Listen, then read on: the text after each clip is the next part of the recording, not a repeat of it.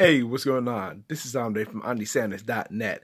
Adversity introduces a man to himself. This is something I picked up on listening to Eric Worre interviewing Les Brown here a few days ago. And it's interesting when you think about that. Really, for men and women, by the way, it's true. As far as adversity either helps you grow or it shows where you need to grow. Point blank, really nothing in between that. Like they say at times it's just hard or whatever, and you just explode. You just let the emotions go crazy.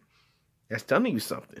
That it's time to maybe learn something new. On top of obviously being bigger than a problem or being bigger than the issue, you see. But obviously coming up with solutions, and again, like I just mentioned earlier, coming up with new ways to learn things. Point blank. That's really what it comes down to. Point blank. This letting the emotions go crazy, it exploded on maybe people that are close to you when they might be trying to help you out with something. Again, it shows you as far as where you are, as far as maybe your character, as far as again like it's really just the personal growth or where you might be needing more so, or maybe where you might be strong in. Some people do better in adversity, some people don't.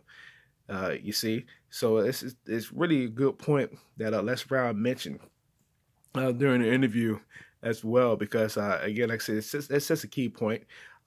Personally, I always love it being in sports because you're always gonna have some type of adversity during sports. But it's interesting too that whether it be the youth level, the high school level, collegiate level, maybe even professional level, and sometimes when it's all said and done with some of those athletes, how that helps them transition into the everyday world. As far as there is some adversity and they're able to overcome that. Why?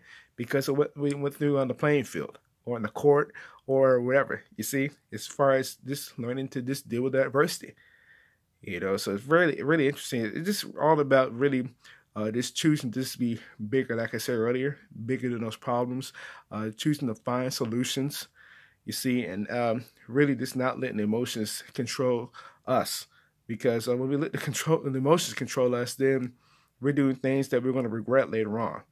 You see, but obviously, like I said earlier, when we learn to just be bigger than that, choose to be, open to learn new things, then the adversity is not really going to be that big of a problem. It's really more so like gaining new experience along the way. Because you have new learning experiences as well. Would it be either mistakes or failures? Napoleon Hill mentioned it several times in his books. They're really seen as just temporary setbacks, but if you choose to learn from them, now we're just better than we previously were, which is kind of obvious. So something I just want to leave you with. And if you got value for what we shared here, I'd love to read your comments below. I'd like to see this video. That being said, I will see you in the next video.